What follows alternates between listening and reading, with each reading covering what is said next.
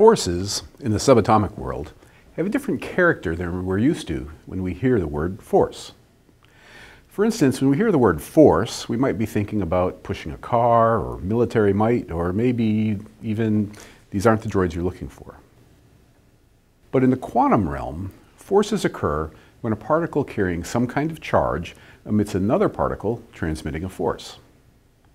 I made a video about quantum electrodynamics, which is the theory of when a particle carrying electric charge emits a photon, and another video about quantum chromodynamics, when a particle carrying the strong charge emits a gluon.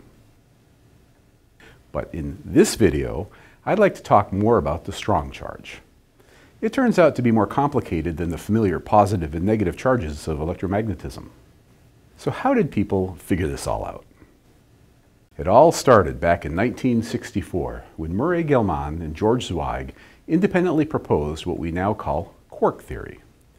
We know a lot more about quarks than they did back then, but they proposed that there were three types of quarks with the names up, down, and strange.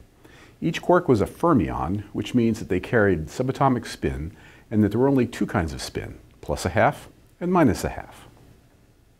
Protons and neutrons, which are examples of a class of particles called baryons, each contain three quarks. Protons contain two up quarks and a down quark, while neutrons contain two downs and an up. But beyond the fact that baryons contain exactly three quarks, there were no rules on which quarks could exist in a baryon. So that means that all other configurations should exist. They're listed here: up, up, up, up, up, down, down, and down, down, down, for example.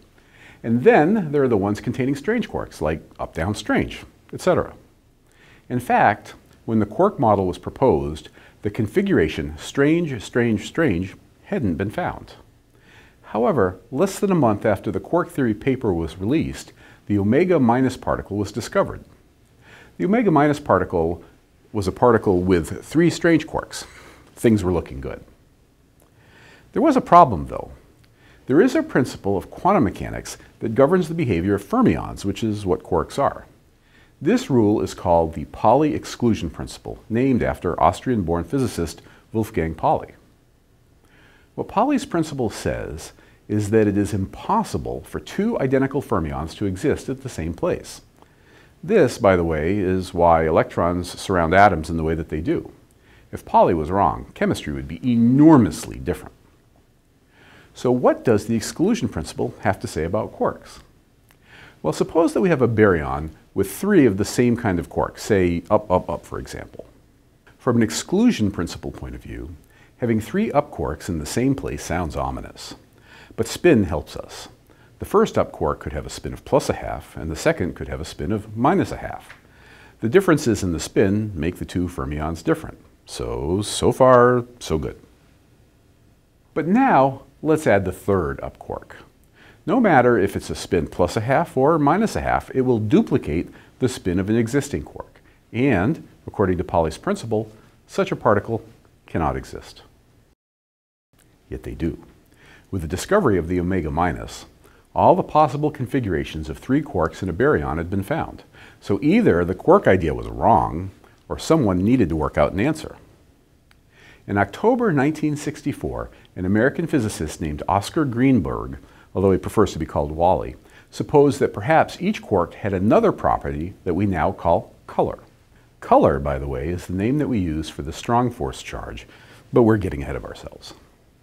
Color would then come in three varieties. Quarks would have color, but particles like protons would not. Thus, we need to somehow invent an idea where if we added three different things, they would cancel each other out and effectively add to zero. That's like adding a positive and a negative number and getting zero, but with three things and not two. Luckily, there is historical precedent for such a thing. In 1861, legendary physicist James Clerk Maxwell was working with a photographer by the name of Thomas Sutton. They were playing around with colors and light. They found that if they projected a red, blue, and green light on a wall, that the combined colors looked white.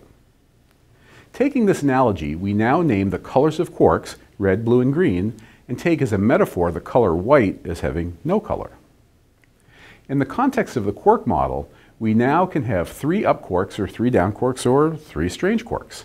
Since each quark has a different color, then no two quarks are the same and the Pauli exclusion principle causes no problems. Proving that color is a real thing is rather tricky and has to be done indirectly. It boils down to assuming that there are three different quark strong charges and seeing the implications of that idea. When we do that, we find that we can explain all the data involving quark interactions. So scientists are now very confident of the color idea. The invention of the idea of quantum color is a pretty interesting story. Prior to the quark model, physicists were discovering all sorts of particles without any sort of unifying idea. The quark model was a piece of the tale, but the story was made more complete with the invention of color.